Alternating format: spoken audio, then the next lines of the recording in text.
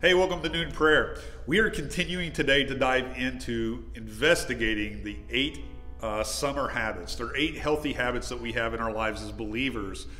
They build a better relationship between ourselves and Christ and ourselves and other people. Today we're going to look at habits number 3 and 4. Habit number 3 is daily spending time in silence. This is a powerful principle. David records in Psalm 46, verse 10, "Be still and know that I am God." Have you ever noticed how hard it is to hear the voice of God when everything around you is noise and chaos? Or how hard it is to hear his voice when you never stop talking? Elijah recognized this in 1 Kings. He had just been through incredible trials, incredible victories, and he speaks to this in 1 Kings chapter 19, starting with verse 11. Then he said, "Go out and stand on the mountain before the Lord. And behold, the Lord passed by, and there was a great and strong wind that tore in the mountains, and it broke the rocks." Now listen to what he says. "It broke the rocks into pieces, but the Lord was not in the wind. And after that there was a great earthquake, but the Lord was not in the earthquake. And after that there was a great fire, but the Lord was not in the fire. And after that, a still small voice." We see in Proverbs 27, verse 19, "As in water, face reflects face, so a man's heart reveals the man." The purpose of silence is reflection. It's you really seeing who you're becoming. Who is the man in the mirror? Who is the face in the water? And it's allowing the Lord to speak to you through silence. Silence allows us to take deep reflection. It allows us to ask ourselves the question, would I want to follow me where I'm going? So let's pray for the next couple minutes about the power of silence. Lord, I pray today that as we look into water and it reflects our face, so we would stare into your word and be silent before you and allow you to speak to us today.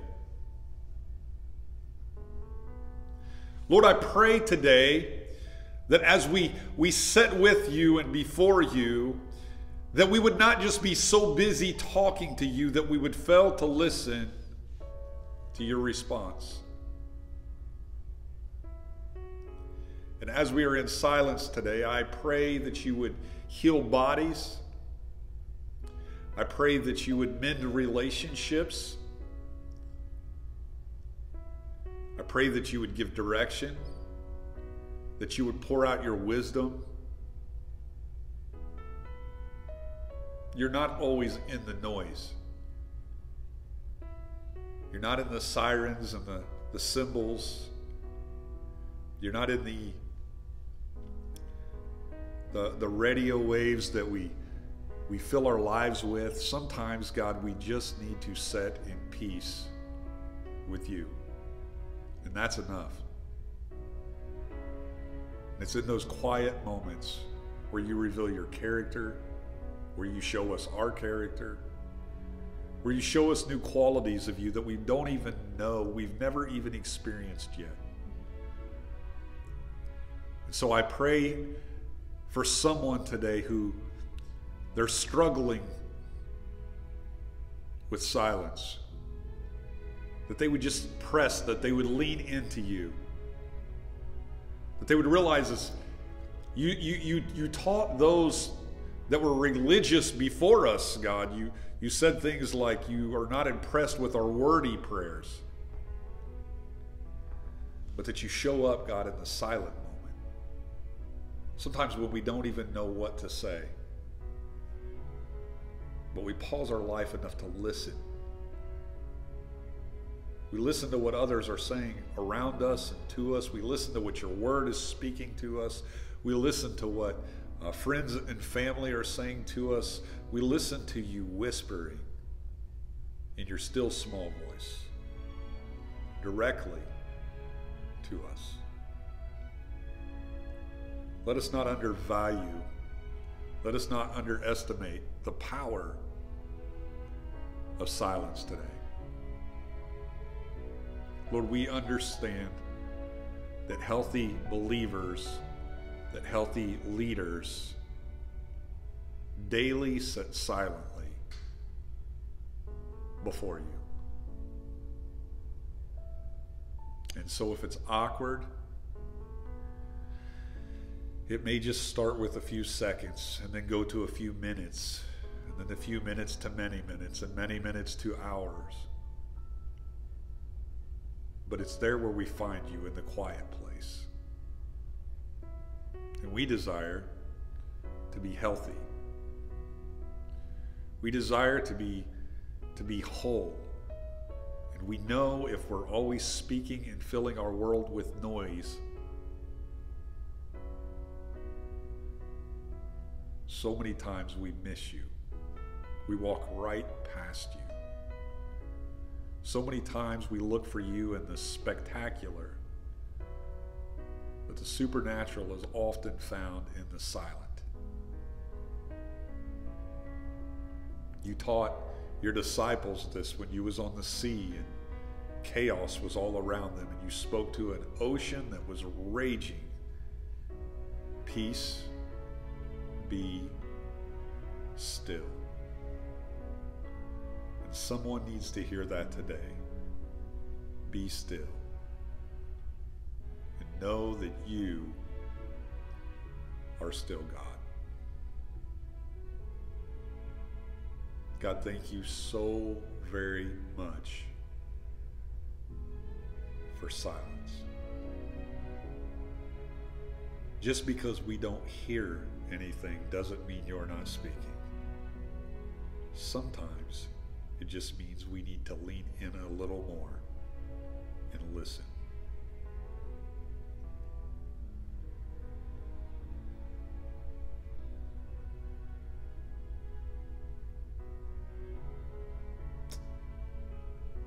God, thank you so much for teaching us how to be healthy and whole.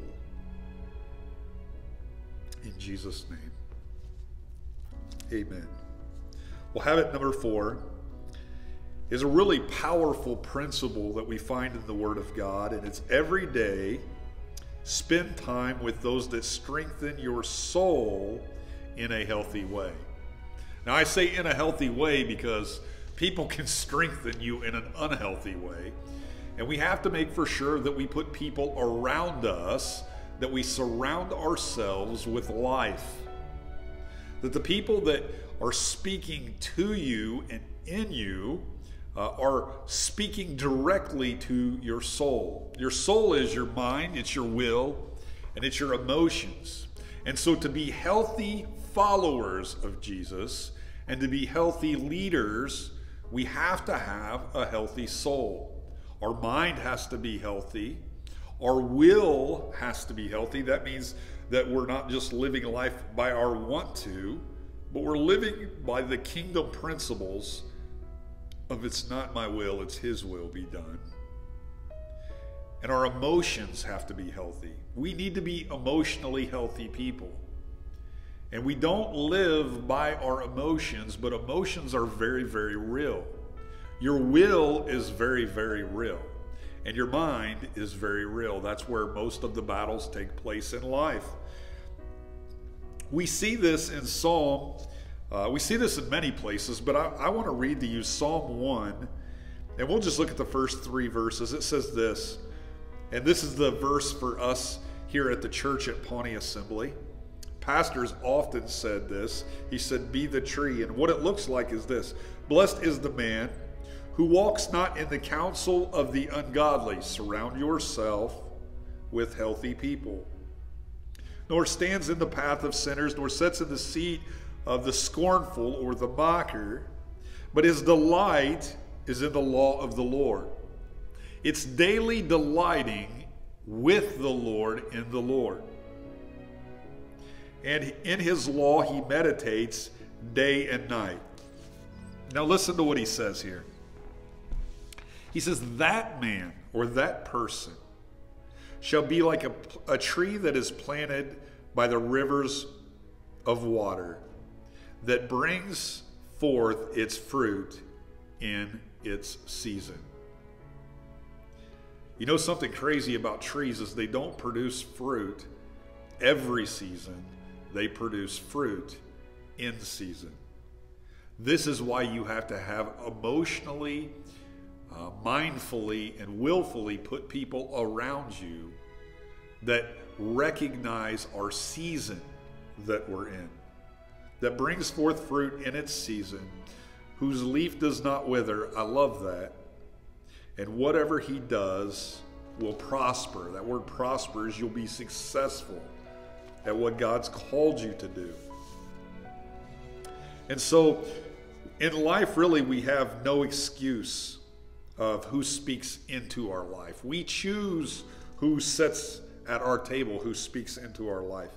And I think as believers and followers of Christ, we must daily ask ourselves, when we evaluate this principle of emotionally healthy people around us that speak to us, is, are we living our lives in balance?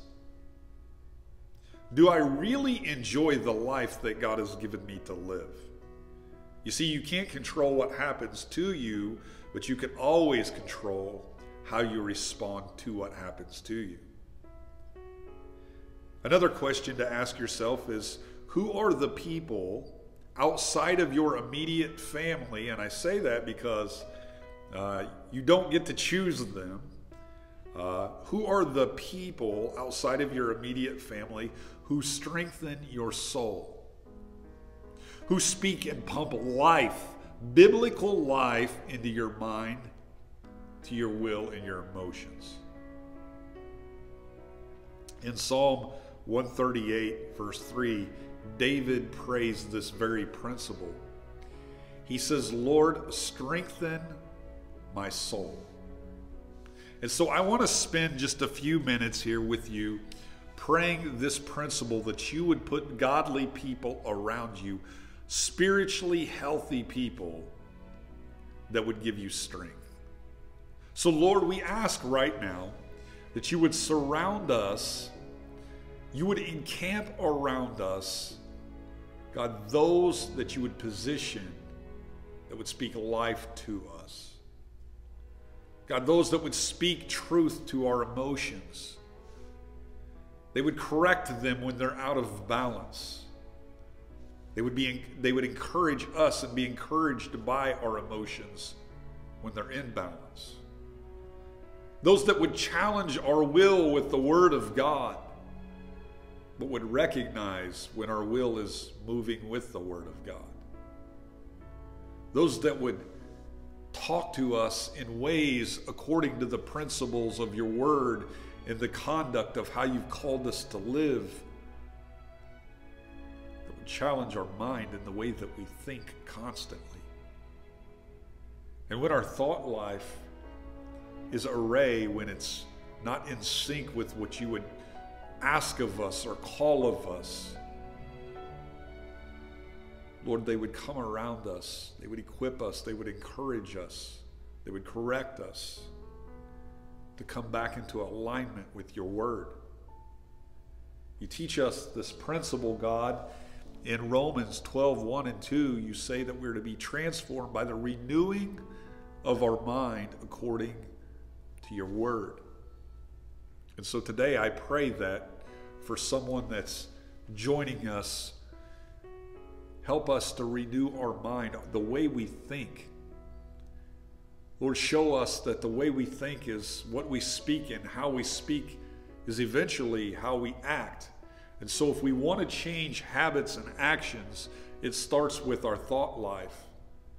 Let us think like you. Because you tell us in your Word, Lord, that we do not think as you think.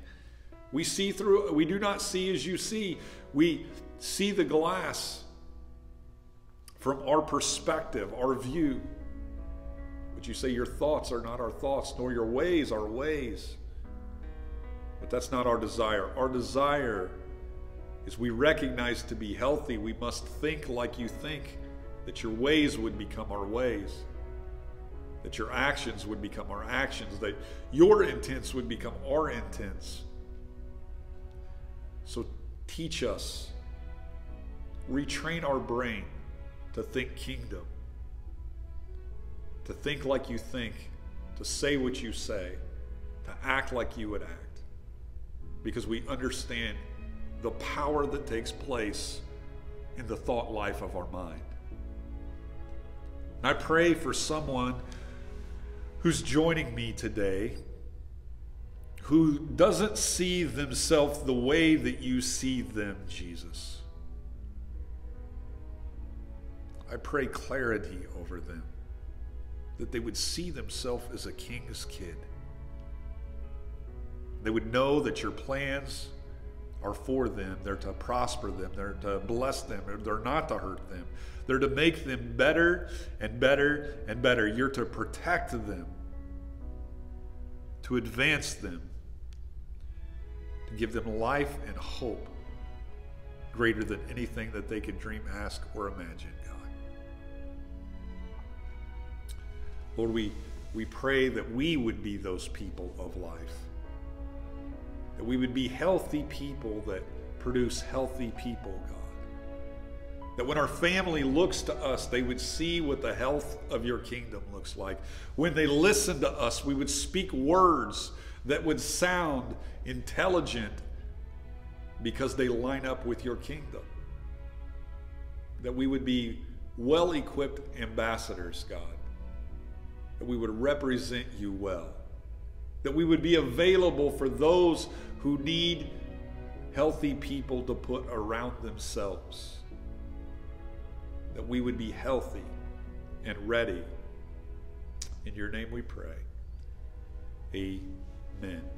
Well, as I said, you need those two things in your life to be healthy people, and healthy people develop healthy habits.